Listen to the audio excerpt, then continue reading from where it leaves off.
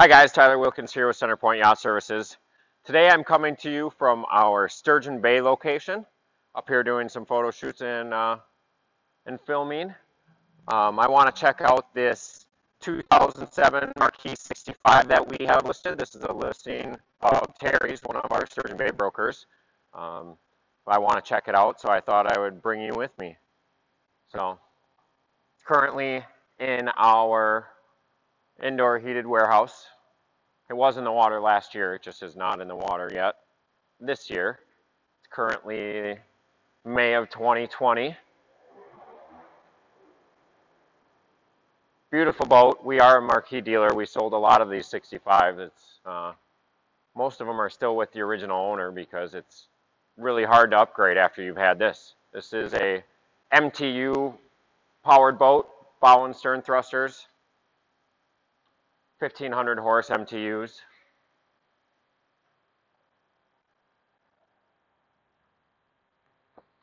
Massive props there.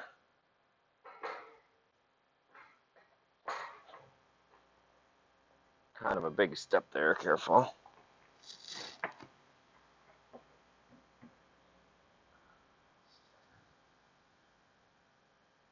Obviously a retractable swim platform. There's a Zodiac 380 on the back now, Avon.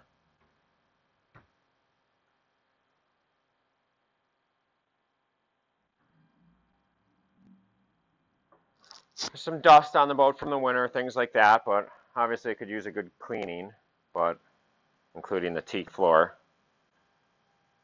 We've got a rear docking station back here in the cockpit, large cockpit table. This has always been one of my favorite spaces on all the boats that we carry and sell. The interior of these 65s is just a great layout. Flat screen TV that pops up there. It's a 4-stateroom boat. Awesome galley. Full-size appliances.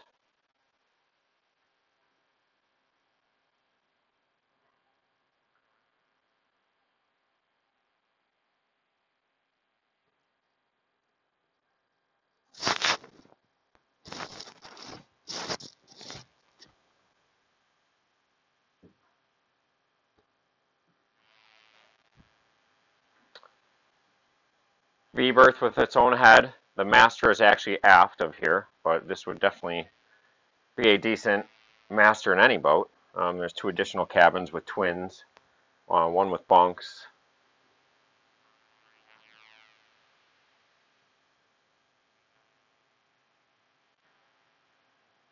Storage cabinet here, bunk beds in that stateroom.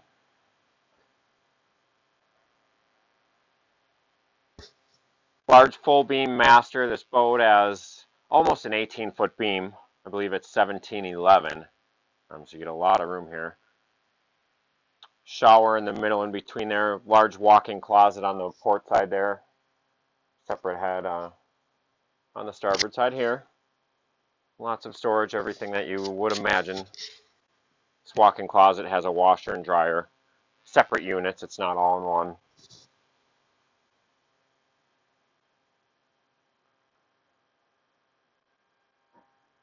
We'll go back up, take you through the bridge, and then conclude with the engine room.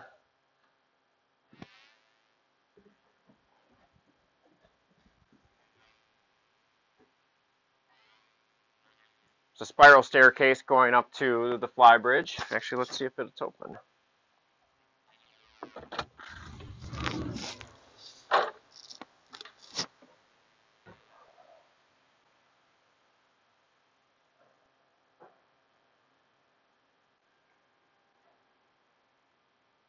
Awesome space up here.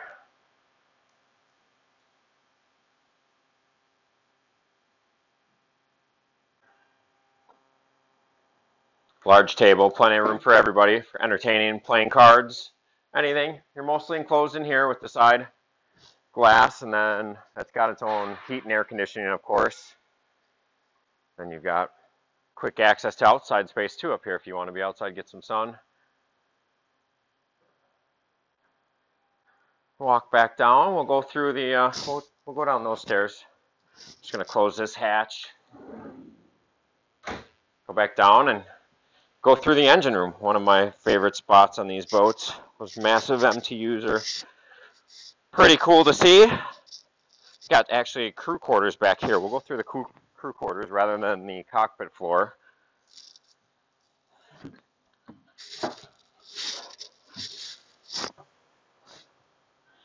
Got a head down here. Little single berth. This boat has just under 500 hours on it, I believe. Freshwater boat, low hours. 28 kW Kohler is usually what's on those. I don't see it here.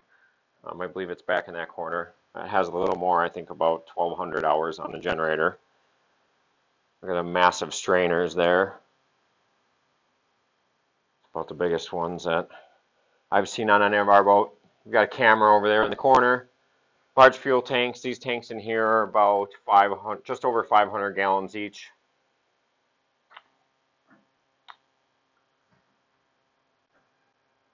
Nice clean engines. Not a lot of discoloring from the heat, anything with the low hours on this boat. I think that's about it. If you got any questions, feel free to reach out, comment on the video. Reach out to Terry up here in Sturgeon Bay or myself, and we'll be happy to answer any questions you got about the boat. Thanks.